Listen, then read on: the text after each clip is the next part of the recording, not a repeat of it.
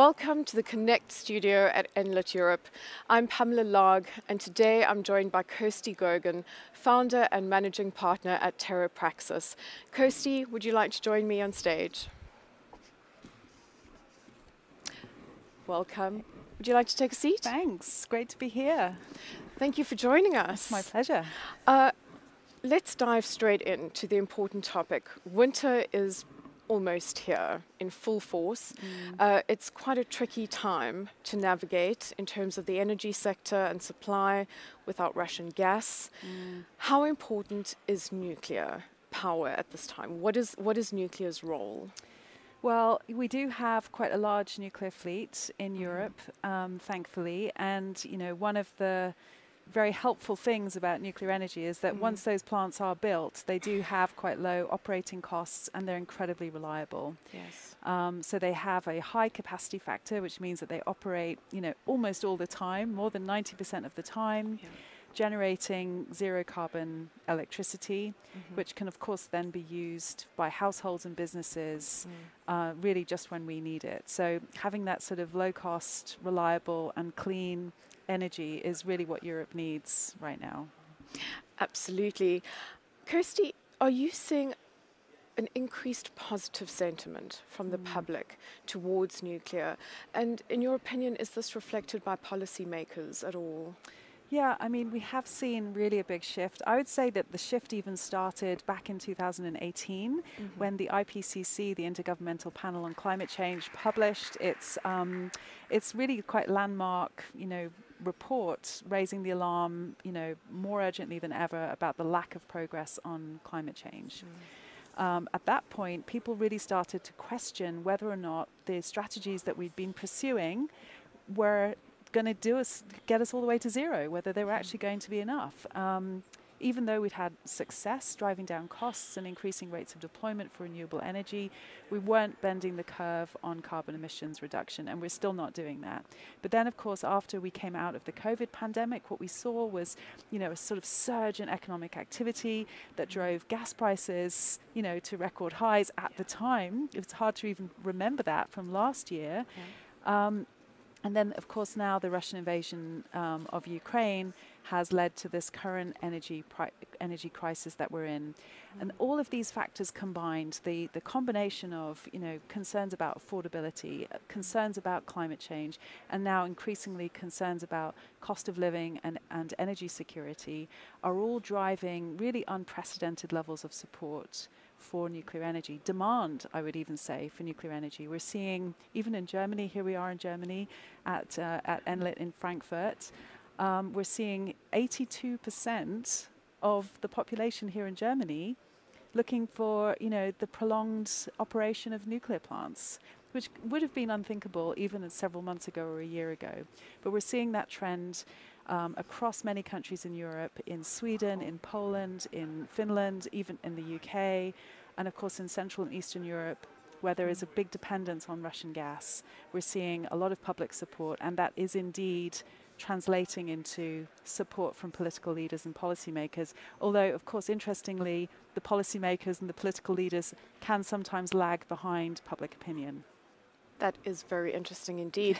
and fantastic that you mentioned Germany as a segue into my next question, because what is the current situation in Germany? It's obviously, it's quite a hot topic, perhaps controversial, but is there a turnaround in terms of nuclear? And, what is the activity? Are plants going to come back online? Or, is there more support from the regulatory side, from policymakers in Germany specifically? Yeah, I mean, 3 more plants were due to close at the end of this year, and it does now seem likely that those plants will continue to operate into next year.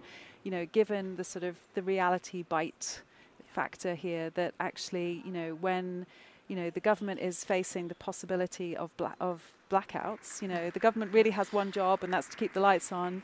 And of course, it's not just households who are exposed to the risk of power shortages, but it's businesses and the whole economy that would be really badly affected if that were to happen. So, it's time now for political leaders to have to, they're forced to really make tough choices. And I think across Europe, where there has been a sort of an assumption that our so-called clean energy transition would actually have a lot of cheap subsidized Russian gas, inherent in our energy system, is now being cast into doubt, and that's certainly happening here in Germany, where I think also the population are not only concerned about affordability and energy security, but also the realities of the continued dependence on coal. Most recently, the electricity map, which shows the carbon intensity of live electricity generation across Europe, shows that that Germany's not only burning coal, it's actually burning lignite, and that is really carbon intensive. So today, when I was looking at the carbon intensity of the German energy system, it was more than 800 grams of CO2 per kilowatt hour. That's really high when our target has to get down below 50 grams. That is quite a statistic that you mentioned there, and I think there are people who suggest, with our focus on clean energy, is nuclear really the cleanest fuel source that we can turn to? Your opinion is that it is indeed a clean energy, and can you maybe talk to us a little bit more about nuclear's role in decarbonization? Yeah, I mean, it's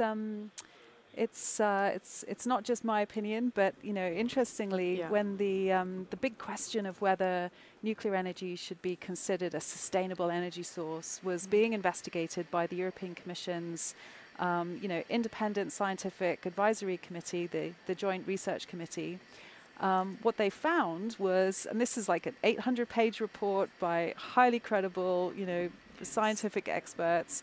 Their findings were that nuclear energy is sustainable on every single metric in terms of energy use, in terms of land use and water use, and in terms of carbon emissions.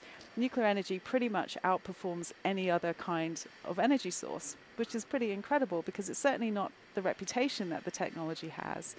And I think a lot of people are, myself included, beginning to look again at nuclear energy in light of the sort of multiple crises that we face. And seeing some of these benefits that nuclear can bring in terms of having a very small environmental footprint, in terms of having a very high energy density, enabling really large amounts of energy generation with a very small environmental footprint. So you can power a civilization and you can also protect nature. In terms of the question of whether it's clean, I guess maybe what you're kind of alluding to here is the spent fuel and the waste streams. Well, the bottom line is that we're really good at containing it. It's the spent fuel is incredibly well managed. The Joint Research Committee concluded it's never harmed anybody. It's never caused a risk really to the environment. It's turned into glass and then sits, cooling down in a copper canister, and that's the end of it. Unlike some of our other electricity generators like coal plants, for example, where unfortunately their waste streams are just pumped out into the atmosphere, causing a lot of public health damage as well as, of course, climate change. Interestingly, if coal plants were regulated to the same extent that nuclear plants are, then they'd be illegal. That is a fascinating thought. Good heavens. Let's say, for example, or should I say, let's say we move forward with nuclear power as a clean energy source. Do you think that our supply chain is going to be interrupted, perhaps, with Russia out of the way, or, in terms of maintenance or fuel supply, or perhaps new generation technologies? If Russia's removed from the supply chain, are we going to feel it? Yeah, I mean, it is interesting the way in which the Russian industry has knitted itself into the ecosystem for indeed our supply chain across Europe and indeed the world, in kind of a low profile way. So actually many people haven't really been fully aware of the extent to which we do depend upon Russian supply chains, and obviously fuel is a great example. The provision of HALEU fuel, upon which many of the advanced reactor vendors are going to depend, is something that's only really produced in Russia. So, that's prompting the US and Europe in particular to really think about establishing those kinds of fuel supply systems. But it can take a long time to stand up that kind of supply chain. And it requires a lot of investment at a time when there's many, many other calls on, government money and public funds. So it is going to be challenging, and I think we haven't fully realised the extent of the impact that we might yet continue to see. Absolutely. Hopefully it would stimulate the development of the supply chain around the world, and I'm sure it will. Perhaps ultimately there'll be less reliance at the end of the day on Russian supply. But like you say, great deal of investment required for that. Kirsty, something that was quite interesting was that you attended COP27 this year. Yeah. And I'd be interested to know, how was the event for you? What were your key takeaways? There was the first nuclear pavilion, which was really great to see at COP. And, just to understand what, there were promises made at COP26. Where are we in terms of those promises being delivered? So it would be great to hear your opinion and takeaways on that. Yeah, sure. And actually, sorry, just to go back 1 second to the previous point about, the sort of ripple effect from these shocks. The last time there was a major energy crisis in the 70s, France built more than 50 reactors in 15 years, So, it is difficult to anticipate, to predict exactly what the effect of this global energy crisis will be, but we would expect to see some fairly major consequences. So, and actually quite significant things can happen in quite a short period of time. So let's see how we respond. The COVID pandemic, for example, was treated like a global emergency, and the result of that was that we collapsed the timescale to bring the vaccine to market from what usually would take 10 years to just 10 months. So, we can really mobilize in response to a crisis, in response to an emergency. And it will be interesting to see at what point we start treating the climate emergency like it's an emergency, and how we really might mobilize in response. So that brings me back to your question about the COP. I would say that we're certainly not yet treating the climate emergency as though it's an emergency. I still felt, that there is, that these conferences can be a bit flat, and particularly when promises are made and then, just a short year later, everyone, admits that the promises are not being kept. In 2015 at the Paris Climate Conference, when $100 billion of climate mitigation aid was pledged by the developed economies to the developing world, that money has still not been delivered, and that was one of the big themes at COP27. The loss and damage that's already being felt by the global South, exposed to major climate impacts, and yet without the energy infrastructure needed for resilience to deal with those impacts. It's increasingly apparent that the developed world not only has to take responsibility for that damage that's being caused and support the global South in building their resilience to cope with those impacts, but also go faster in our own decarbonisation. The developed world that has emitted the historical, lion's share of carbon emissions. However, there was, some good positive steps, which is that, nuclear energy is now becoming more mainstream in the climate conferences, when, 5 years ago it was a complete taboo and excluded entirely. I think it's going to be interesting to see when it flips and everyone just forgets that nuclear energy used to be controversial and excluded because it's so normalized and part of the mainstream. Well, we can only hope that we will eventually make our way towards that. One final question. Kirsty, as nuclear becomes more mainstream, perhaps, there's a lot of attention on small modular reactors. There's a lot of new exciting technology coming to the fore. What are your thoughts on that? Do you think it will become more mainstream? Is it really more affordable? Is it going to make an impact on the sector?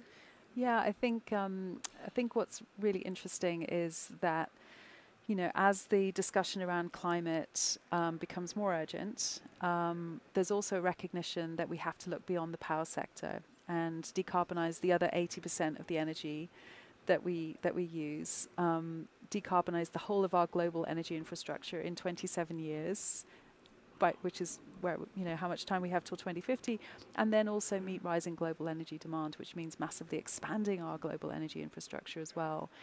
And I think that, you know, reality check is prompting a more openness to a more diverse set of strategies, including for technologies that can support the decarbonization of hard to abate sectors like industry and heavy transport.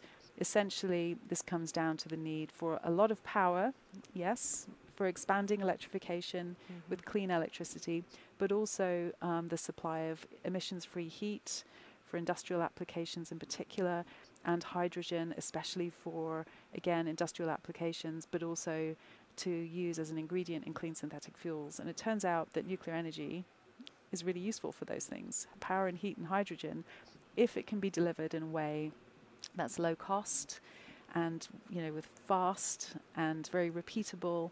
And that's the interesting thing about these small modular reactors, is that they're moving away from a kind of traditional slow construction project-based approach, much more towards you know, high volume manufacturing based approach, made in factories, repeat, repeat, repeat. You get low costs and you get a large scale deployment in a rate of deployment that's actually potentially could achieve climate scale. So I'm excited about these new technologies, partly because of what they can do, but also the way that we can deliver them. Certainly a very exciting space, and one we'll be keeping an eye on. That's unfortunately all we have time for, Kirsty, but thank you so much for sharing your insights. And to our viewers, thank you for joining us. Don't forget, you can catch all of the Connect interviews at enlit.world.